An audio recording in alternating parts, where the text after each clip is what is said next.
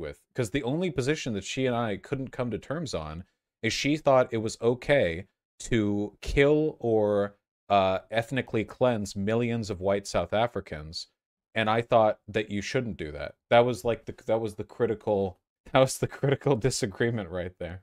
That was the big hit. Why is it so hard for people to say ethnic cleansing is bad? Well, the issue is that Thought Slime belongs to the group of white lefties who are obsessed with racial cuckoldry. Like they are the biggest. When conservatives talk about white guilt, they're talking about an incredibly marginal fraction of people on the left, and it's entirely Thought Slime, you know.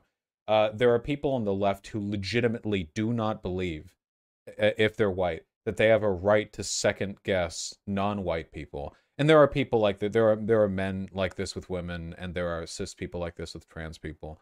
And they're basically just huge cucks. And they get walked all over by the minority groups with the worst opinions because that's where they get away with it easiest, you know? That's because that's like people like Professor Flowers, right? Like if you're like racist against white people, or if you're like an honest to God anti-white racist, you know, the easiest crowd to like work with are the self-hating white people, you know? That's incredibly easy to work with them because like they'll just agree with whatever the fuck you say.